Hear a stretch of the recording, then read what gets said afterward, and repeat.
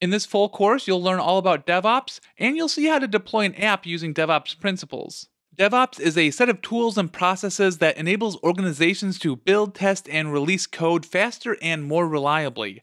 Automation is a core principle for achieving DevOps success, and CI/CD is a critical component. CI/CD stands for Continuous Integration and Continuous Delivery.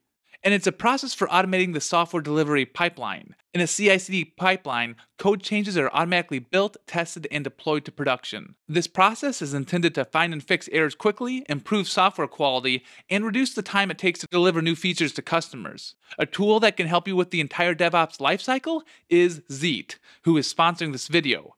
I'm going to demonstrate how easy and fast it is to deploy and scale your code using Zeet, and we'll see a lot of DevOps practices along the way. One of my favorite Zeet features is a powerful cloud operation engine that will automatically Dockerize your application from source, automate the CI/CD workflow, and continuously monitor your application after deploy. That's basically most of DevOps. You can deploy any application written in any framework or language as a Docker container on a Zeet-managed Kubernetes cluster. After you create your Zeet account, you can click Create New and select your app. Once your GitHub account is linked, you can just select a repo. You can set things up to deploy on any of the major cloud providers.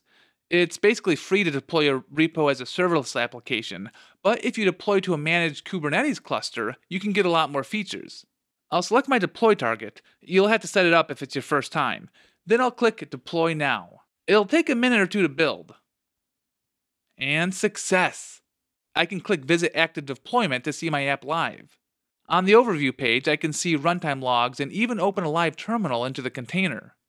I can check my deployments, and I can set up the project to automatically create a new deployment anytime I create a new branch on the repo.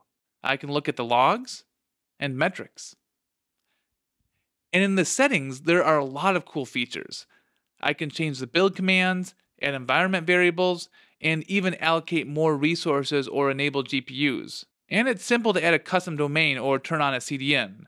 And that's just a few of the features that Zeet offers. So we've learned a lot about DevOps and learned how to use a DevOps tool.